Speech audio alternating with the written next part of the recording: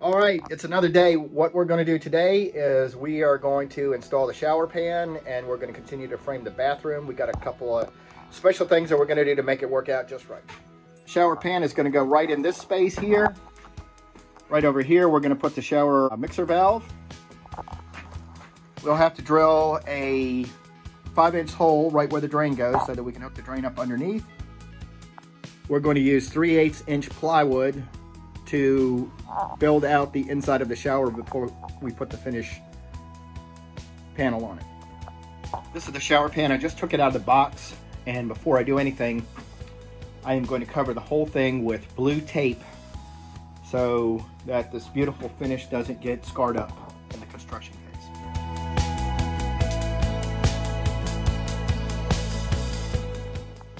The blue tape is on. I'm going to set it in place and start on my hole underneath in the subfloor and the bus floor.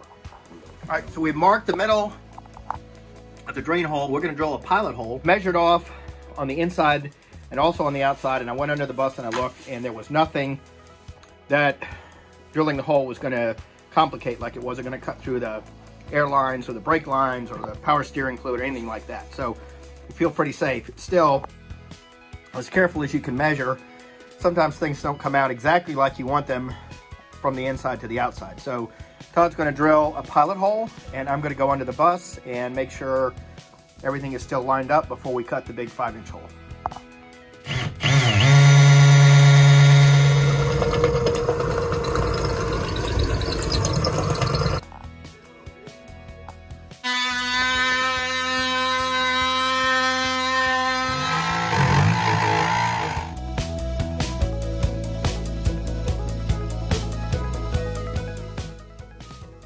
We are working our way along. We've got the pan down, we've got the plywood wall up along the side of the bus.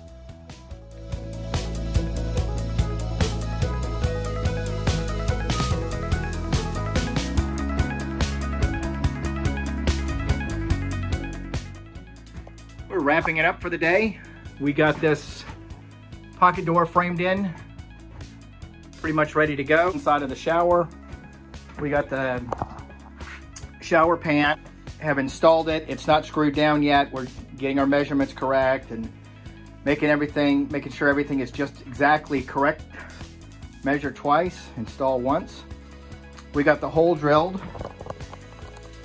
for the drain, and that goes all the way through, or is 1 3/4 inches thick. It goes all the way through that, and then it goes through the floor of the bus, and we'll go underneath the bus, and we'll connect the drain line from the shower pan to the gray water tank. This is a plywood wall. We're going to use that, and to that we'll attach the finish wall for the shower. We're going to be using FRP, which is fiberglass reinforced plastic. Very nice product, waterproof, easy to work with. On this wall over here, we have the mixing valve all installed and plumbed, and that is the little place where the shower head will mount. It's called a drop ear. So that's all mounted, ready to go. This is the area to fill the freshwater tank from the outside. So this is all installed.